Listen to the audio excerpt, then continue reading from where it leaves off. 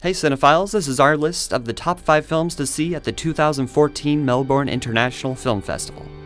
Number 5. Electric Boogaloo, the wild untold story of canon films.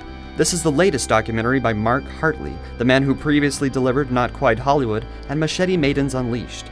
Electric Boogaloo concludes Hartley's trilogy exploring exploitation cinema, specifically following the account of Menahem Golan and Yoram Globus as they put genre picture house canon films on the map. The documentary will have its world premiere at Melbourne. Number 4. It Follows. A high school girl's boyfriend is murdered after they have sex for the first time, and she becomes the next in line for the curse. The only way to pass it on is to get it on with someone new. After making waves at this year's Cannes Film Festival, It Follows has a reputation that precedes itself, not just for its intriguing premise, but also for scaring the pants off festival goers. Number 3. R100.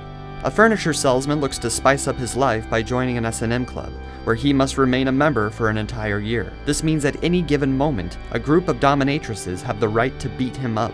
The film's title is a play on the Japanese rating system, alluding that the film is not suitable for anybody under 100 years old. This batty, dark, satirical comedy comes to us from writer-director Hitoshi Matsumoto, who previously gave us Big Man Japan and Symbol. Number 2. Jauja. A father and daughter journey from Denmark to an unknown desert that exists in a realm beyond the confines of civilization.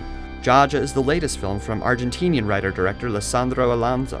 It stars Viggo Mortensen, an ever-unpredictable actor in his first Danish-speaking role.